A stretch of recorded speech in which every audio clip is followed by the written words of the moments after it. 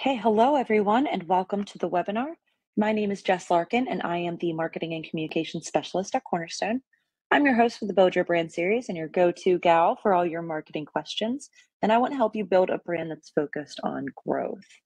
Today, we're talking about onboarding kits and, most importantly, how to make them. But before we get into that, we'll start with just a little bit of housekeeping. My information is right there on the screen if you'd like to get in contact with me. Also, be sure to give us a follow on social media. We post industry and Cornerstone updates and information on Facebook, LinkedIn, Twitter, or YouTube.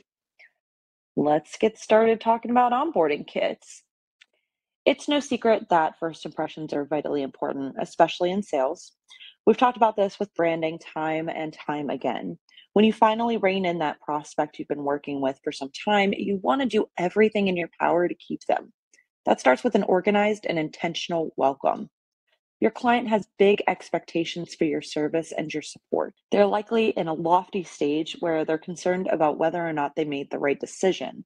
A comprehensive client onboarding process will help ease your client's concerns and welcome them to your agency.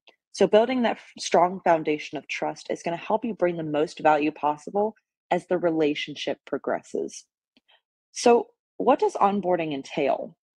Well, let's consider the onboarding that we've been through before. So let's think like freshman orientation in high school, or a new hire onboarding in a new job, or even apps like Netflix have some sort of process to help you integrate into some type of service or role.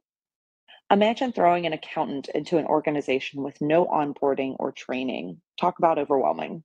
They won't know the systems, they won't know who they're working with, and they likely won't stay very long at that company. Well, the client experience in health insurance isn't too different. Health insurance is complicated as it is, and many consumers look to an agent to do the heavy lifting for them. It's easy to set it and forget it with clients because the most important interactions really only take place on an annual basis. That's great, but here's the secret. Today's consumer is more empowered than ever, and their expectations are very, very high. They can find the service that they expect at the click of a button. They want to know what they're signing up for. They want to understand because there may be a better, more affordable option out there. So that's where you come in. You are, after all, their health insurance expert. Many clients don't understand health insurance at all, and they rely on you to guide them toward the right decision. So you have to put yourself in the shoes of the client who knows nothing about health insurance. They've contacted you to help them find a plan that works for their budget and their needs. You send them a couple quotes with some of the same old caveats. They choose the option that they think will be right for them. You send them up, they have health insurance, boom. Great. But what about after the sale? A well-defined onboarding process should answer the client's questions before they are even asked. Provide them with simple educational resource materials that help them better understand their health insurance. Give them a list of every possible person that they could talk to in regards to settling a claim. Provide a timeline of what managing their health insurance plan will look like on an annual basis. Is there something going on in the news that may affect their plan? Put that information in the onboarding packet as well. So let's go back to the freshman orientation in high school. You're 13 years old and you're starting at a new school where the kids seem bigger than you, and you're in a building that is three times the size of your middle school. You don't know anyone here, and you're a little nervous that you're going to walk into the wrong classroom at some point. Well, that's why they have orientation. They provide maps, they do icebreakers so you get to know your classmates. They introduce you to some students that have been in your seat. They provide you with information on how to contact the nurse and the guidance counselor. They walk you through setting up your email. Every tiny detail is covered to make a student feel more at ease when they start at a new school. Why are your clients any different? With the world of health insurance being so large, ever changing, and confusing, your clients want a roadmap of what your service is going to look like. They want to know what their insurance means, why they need it, and how they can take advantage of it. Your job as their agent is to give them exactly that information. So, to put it all together in a concise package, I recommend creating a welcome kit. Your welcome kit can be in a nicely branded folder, or it can just be a downloadable PDF that you send to your clients via email. Welcome kits are well branded, comprehensive, and above all, helpful. You don't want to include any extraneous information that they don't need, and you don't want too little information that they just throw the welcome packet in the trash when they get home. So, here are my best recommendations for creating a welcome kit. My first recommendation is consistent branding. Presentation is vitally important. Much like you'll wear your best suit to meet a new client, you want your marketing to do the same. Your welcome package should have the same fonts, colors, and branding as your logo and the rest of your marketing resource materials. So, like your website, your social media, print marketing, etc. That brand consistency means more than you might think for a client. It makes your brand recognizable and helps you establish trust with your clients. My second tip is that everything should fit into one folder or one packet. Like I said, health insurance is complicated enough. You don't want to hand over a 20-page packet to your client and say, here you go, figure it out. The key is to lead the horse to water with a simple document that helps keep them organized and engaged. While welcome kits in the past have been largely print, the last couple of years have really pushed for more digital communication. So, creating a thorough PDF that you can email to your clients is not only going to be cheaper for you, but it's more likely to stay with the client. You don't want your welcome kit to be lost in the paper shuffle. And finally, it needs to be high quality. So, in this case, a Microsoft Word template is not really the way to go. They're pretty outdated. Um, so, if you're going to opt for printing the packet, it shouldn't just be on the standard paper that you print from your office.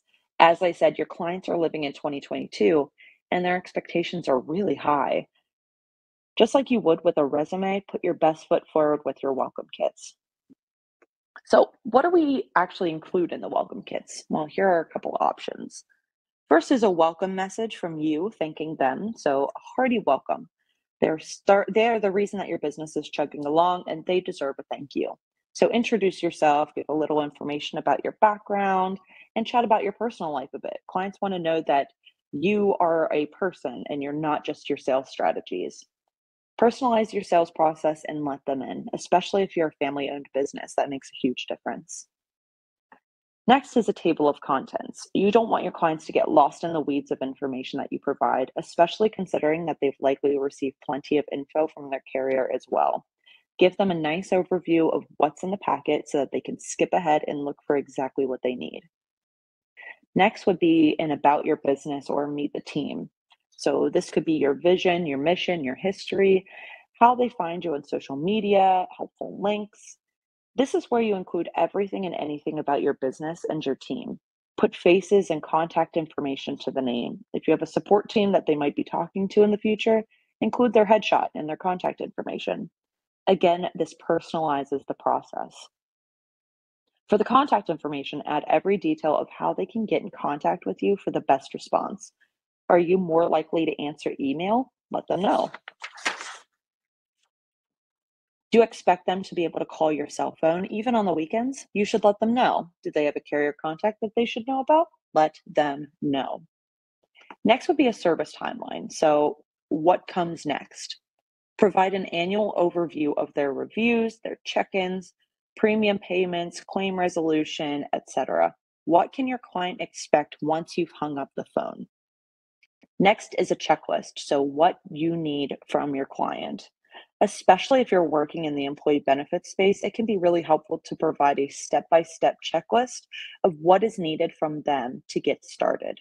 Do their employees need to fill out any forms? Does your contact need to get registered on the carrier website? How do they do that? Include all the information that they need in a concise checklist. Next would be important dates.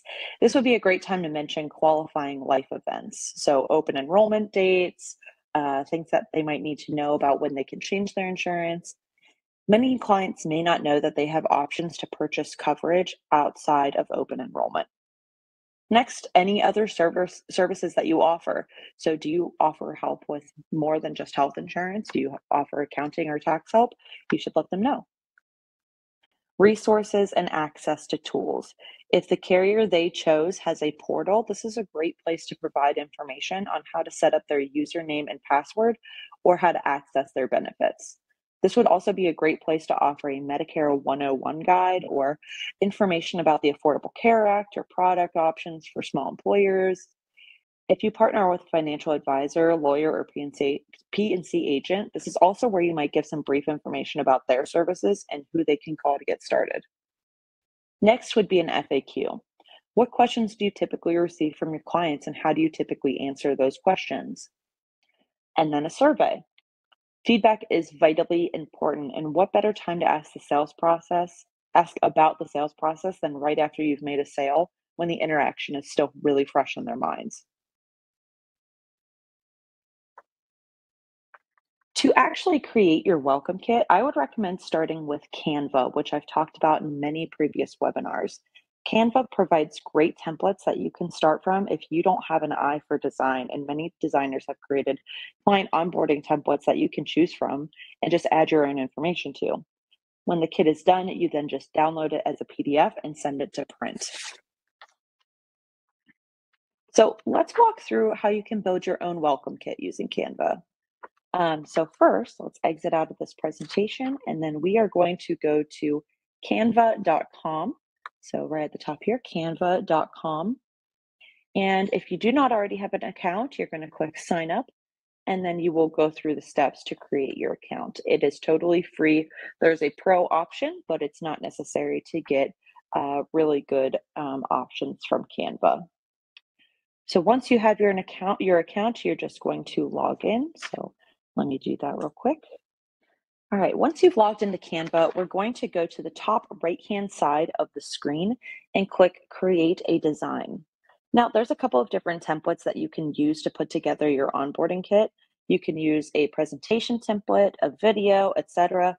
But let's keep it simple and use a standard paper-sized template, which is just going to be 8.5 by 11 inches. So I'm just going to use this custom size option, change it to inches, and then type in the standard paper size, which is 8.5 by 11. And then you click Create New Design. So from there, Canva will provide you with a blank piece of paper that you can add text, images, and other design elements to. There's plenty of template options on here that you can manipulate to create your own kit. So if you go over here to templates and you type in onboarding, there's going to be plenty of different templates that you can use to create your own onboarding kit. And they're pretty well designed as well. So let's just try this one to start with. And if you click on any of these elements, you can change the colors, you can change the images by going to your elements and searching for what you're looking for. You can update the text. It's all extremely simple.